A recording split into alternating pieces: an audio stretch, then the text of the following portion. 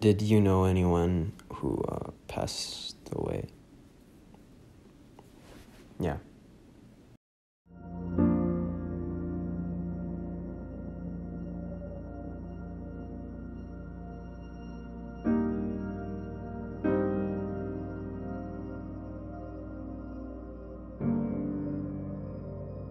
Did you know anyone who passed away?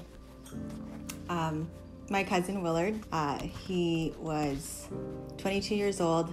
He passed away on August 4th, 2014, which was 6 days before my wedding day.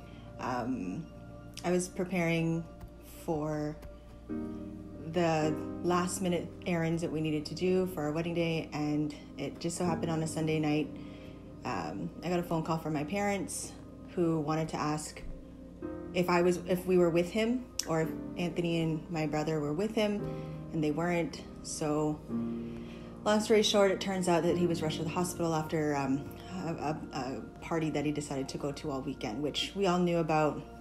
And and he was supposed to come home after that. So yeah.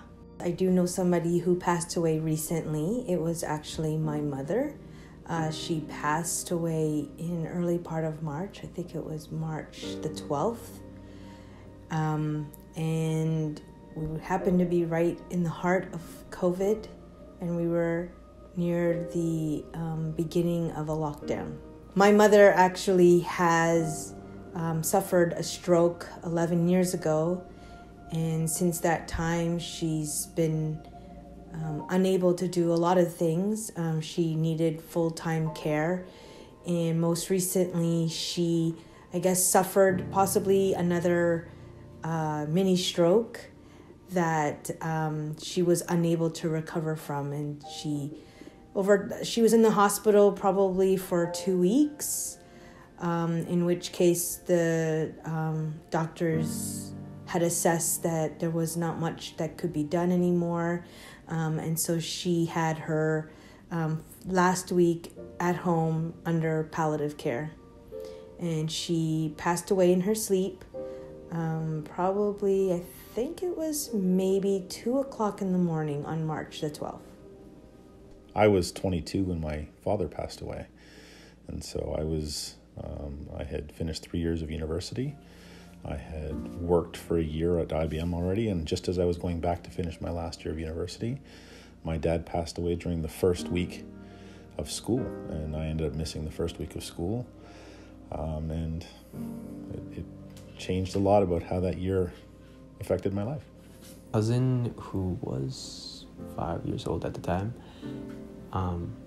This was 3 years ago, during the summer, I think during August of 2017. My cousin got into a car accident. She was put into critical condition right after, along with her dad.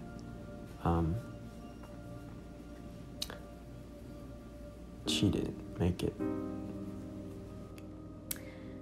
This year, around March break, my grandmother got sick and passed away. I feel like it actually all started when I was a little girl. When I was 5, she actually had a bigger stroke, which paralyzed her left side, and she couldn't move or speak. After that, she wasn't the same person she used to be. Do you know anyone who has passed away? Tita Nana and Tita Willard. Your mom's dad, your mom and her mom. What did you do today? We prayed and we said happy birthday to Tita Willard. Who's that? Tita Willard that passed away. Remember Tita Willard? Mm-hmm. Ninang's brother. Mm-hmm. What happened to him? Passed away. And what does that mean? He passed in heaven. Him today? Do you know who passed away else? Who? Smokey. Really? Yeah. When?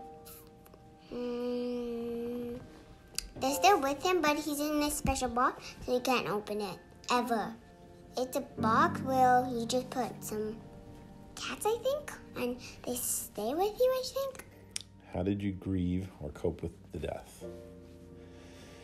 That's a hard one because I was, like I said, I was 22, and at the time, he and I probably weren't in the best place.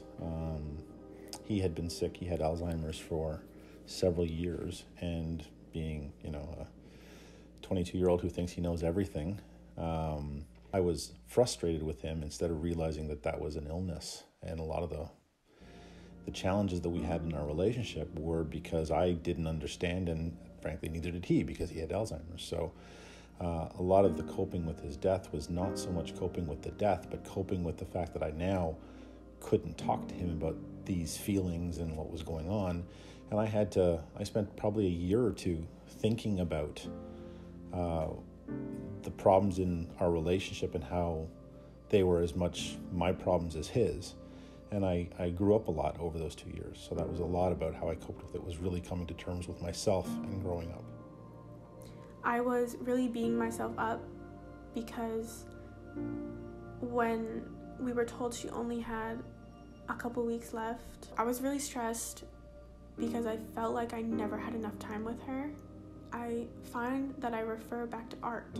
Whenever I'm in distress and I find that I can't talk to anyone about it, throughout the whole motions of her passing away and me coping, I actually ended up painting a portrait of my grandmother and my mom for Mother's Day because Mother's Day was coming up, and it really helped me cope with the feelings I was feeling and almost keep her memory alive throughout our family. I think to this day we still cope. I cope with it in very different ways. I think about him, so I think that's a nice thing. But when I think about him, it's sad. I had to deal with that, and then I had a wedding to focus on. So I think the wedding part may have masked a little bit of how I felt, but I can't say I could cope with it in the beginning stages. I think it had to be after everything was said and done. I don't think it never will fully settle because it's always still too fresh. So 6 years later, here we are, and it's still too fresh, but yeah.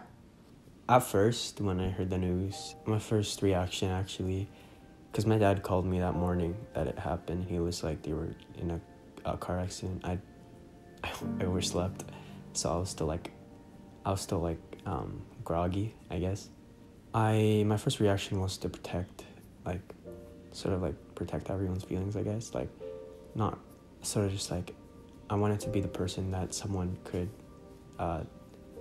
cry to, I guess. If they just let out the way they were feeling. And in order to do that, I needed to just not cry about it at all. And that's the way I took it. I didn't cry. At least not in front of anyone else. I didn't try to grieve about it, or I didn't try to cope with that at all. I sort of just ignored my feelings.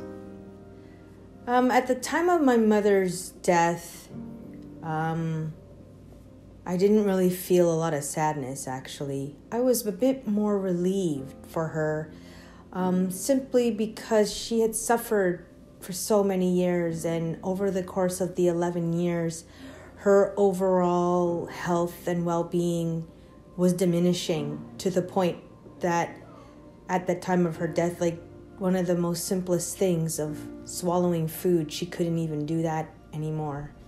So when she passed away, I think more than anything, I felt a sense of relief that she wasn't suffering anymore and that she could finally rest and not have to feel all this pain that she'd been feeling physically and probably mentally and emotionally for the last 11 years. You weren't sad?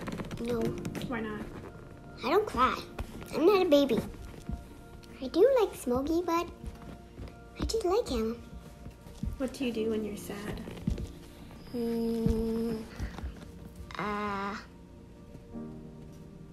Just wipe it. Wipe it? Your Wipe. tears? Yeah. So do you cry? Nope. Then how do you wipe your tears if you're not crying? It's okay if you cry. I know. What else do you do when you're sad? just breathe in and breathe out. Mommy told me it. Mm-hmm. Like when I was scared, she told me this. Just breathe in and then just breathe out. What was the worst thing someone said to you?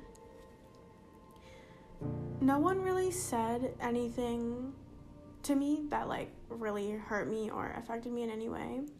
It was more of something that happened, and basically what happened was they were carrying her out of the funeral home, and my brothers were part of those people who helped carry the casket, and my mom was walking behind the casket. So I kind of just was standing there by myself. I was really emotional and everyone was just staring at me. I felt so alone. I felt like I was just in this hole and everyone was just looking in. That's a hard one, because you get all kinds of ridiculous comments. You get people saying, oh, I know exactly what you're going through. And people who say things like, oh, it'll be okay. But, well, no, it won't be okay. Your dad's gone. That's probably the worst one, because people always think they know what's in your head and that, they're crying and they're emotional, and trying to put that on you when you're actually trying to cope with it and move on and everything's okay. They actually drag you back down because they're so emotional. It would just be helpful if sometimes they just let you grieve and figure things out on your own. I think when I say the worst thing that someone said to me, it's more of, I feel bad that a lot of their friends and family were not able to come and, support my father more than anything, but to also pay their respects, because the pandemic was a very serious issue. And given the age of my mother when she passed away, she was 81. A lot of their friends and some of our family members were also in their senior years. So we didn't want to risk, people being exposed and, being around each other. So more than anything, I think the situation of COVID itself was probably one of the worst things that ever happened during this whole situation. But maybe the worst thing that someone actually said, like in general, about the whole thing was my dad. We were having an argument. He was like, what would she think and what would your grandfather think? And I thought we had like an unspoken agreement. He knows like I was really close with both of them. I was shocked, I guess, of him just telling me that. And then I just reflected on it and I'd ignored it again. So I think one of the worst things that someone said was, at least you have your wedding to look forward to.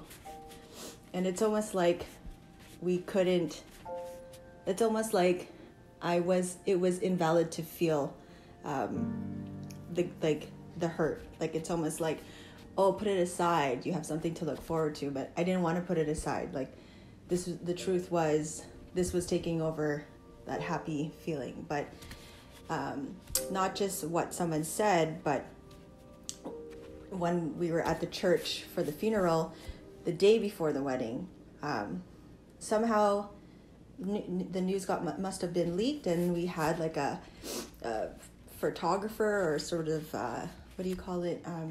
paparazzi taking photos of our family pushing him out in his coffin, and just having such an intimate moment and taking pictures as if this was something that you wanted to share with the world, which wasn't the case.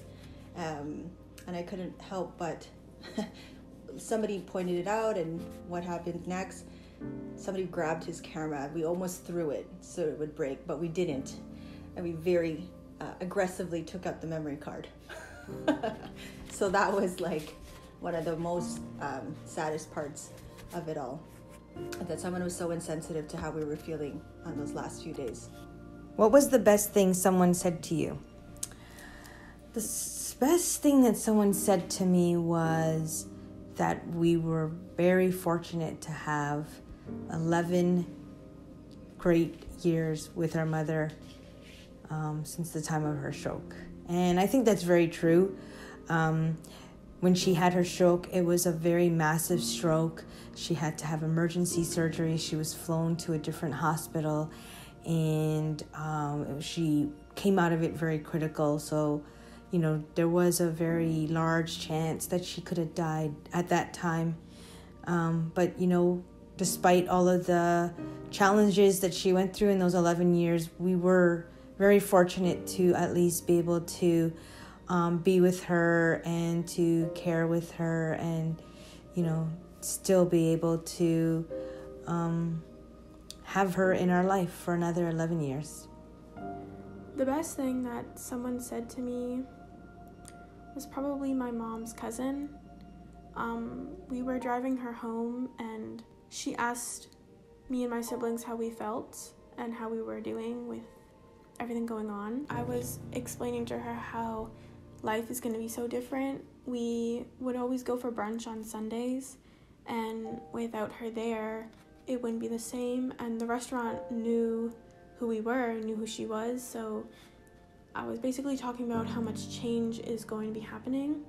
What she had said to me was that there is change happening all around us, and there was a normal before she passed away, before she had her stroke, and there is going to be a normal when she's gone, and that it's an experience that my whole family is going to have to go through together to find that new normal without her. It was really comforting hearing that, because basically gave me hope that everything was going to be all right, and that even though times are hard now, things will get better and become a new normal. I guess it was because I was the person that everyone would talk to about and just like cry about. I didn't actually, I don't think there was anything, I don't know. There really was nothing.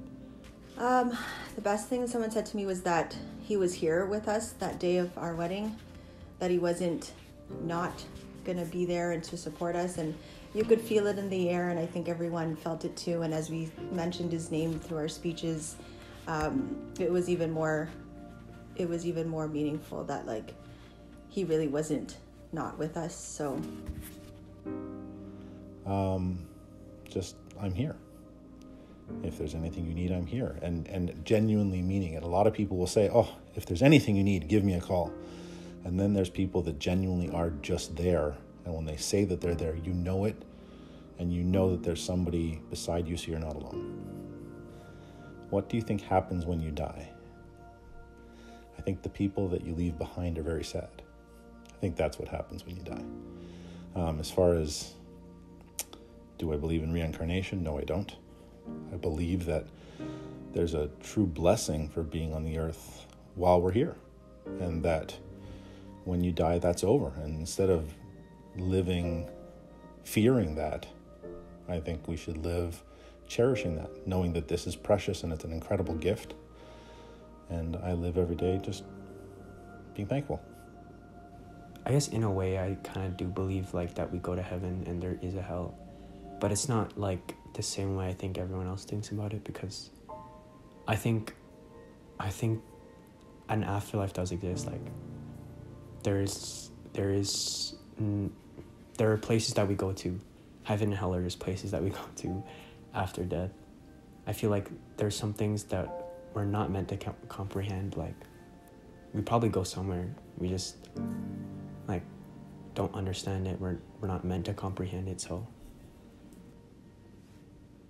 I would hope that we go to heaven. And that, I guess the way I always pictured it, even from when I was a little girl, was because I basically kind of grew up with a lot of deaths in our family. We come from a very large family. So family members passing away was a very, was a thing that I was exposed to at a very young age. So I guess I've always centered my beliefs around that. And I always believe that people go to heaven and they're reunited with other family members who have passed away, and that it's just a glorious, happy fun place to be. And so I'm hoping that my mother is in heaven right now with her parents and her sister and my other family members on, like my dad's side and so forth, and that they're all partying like they used to, and that they're, having wonderful meals together and just spending a lot of time together. I don't know. I feel like humans have made up sort of a myth of the afterlife. And I feel like the belief that there is an afterlife is more for the living than for the dead. It helps humans cope with loss, and it brings their mind at ease. So personally, I believe that this is it. And I know that is a very hard topic, but that's what I think. But I also do hope that loved ones who have gone on and are at rest. I think the sick part of you goes and gets healed, and you get to be 110%. You're brand new. There's nothing wrong, And then there's a part of when you pass that you protect everyone else that you left, and you don't let them ever feel alone. So what happens when you pass away? You go in heaven. And where's that? Up in the sky. And what do you do before bed? Pray. Why do you pray? Because we pray for all the people that pass away. Like who? Like Mama, like Tito Willard, Tito Nana. Mm-hmm. And that's it. And what does he do in heaven? Lay down. What else does he do? Nothing else. Does he watch over you? Of course. Do you believe in ghosts? Nope. No? What about angels? What do you mean? I'm not scared of anything. Do you believe in them? Yep. Yeah? Yep. In what? Ghosts? Yeah. What about angels? Yes. What about God? Nope. He doesn't talk. I don't hear him. Do you like angels? Yeah. What was your happiest memory with this person? I don't know if there was a moment where I was like, wow, this is like the happiest moment in my life with this person. Or I don't think I can pinpoint one. I don't know. We were just together most of the time whenever like we had family parties or just get-togethers, or whenever my family would go over to their house. So just those times when I guess we would just watch YouTube, like her Elsa videos, like, or she would do like Play-Doh unboxings or something, or the times where she would ask if we wanted to play with her dolls and like we could play house and everything. Wow. That would probably be being 6 or 7 years old. I was just starting competitive baseball. My dad worked full-time, obviously, but he would come home from work, wouldn't even change out of his suit, wouldn't change out of his dress shoes. He would just take off his tie, take off his jacket, and grab the baseball glove and say, let's go pitch, let's go play catch. And just going outside, fully clothed in his work clothes, just being outside and playing catch with me. That I remember vividly. My happiest memory with my mother is probably during the times that we vacationed, because that was probably her most happiest times. She enjoyed traveling, and as a kid growing up, every year we would do large, long road trips, and we always traveled with other family members. It was such a big, joyous time, and my mother just thrived in happiness during those times. Any time that she could spend with her family was always, a very joyful time for her. So I would say our vacations, because we did so many things together. And the road trips itself, she loves music, and we would listen to endless songs of ABBA and the Beatles, and it's fun. especially now with ABBA still being relevant in this generation. It's happy to sort of bring back those memories. I don't have one because I couldn't have one. He's 22 years old and I've known him since his birth. So it's like 22 years worth of memories. And even till now, he still is able to create memories with me. Like these are, and I'm talking through dreams and the meanings of the dreams. And more recently, like he like one of the more realer dreams I ever had, was I physically felt hugged. Like, could you imagine that? Physically felt hugged in my dream. And I was so scared to wake up that I kind of kept like just closing my eyes and sleeping. And I just kept feeling like someone hugged me and hugged me again. And it was just like such a reassurance that it was totally him coming through. So my memories I don't have one. You know, he slept over when he was a young kid and over the years, and you know, there's so many little things I could pick out, but the 22 years of knowing him is, you know, the fuller memory, and then all of the memories that we make after in the last little while now that he's been gone. Jeez. I don't really have a lot of memories with my grandmother when she was truly the person she was. I don't know if this counts, but I think a favorite memory of mine would just be how everyone talked about her after she passed away, and how everyone would share stories about her and who she was and what she loved. Even though I never got to really know who she was, when I think about her now, I think about the person who loves to sing, who loved her family. Even though I never met that person, that's who I'll remember her as.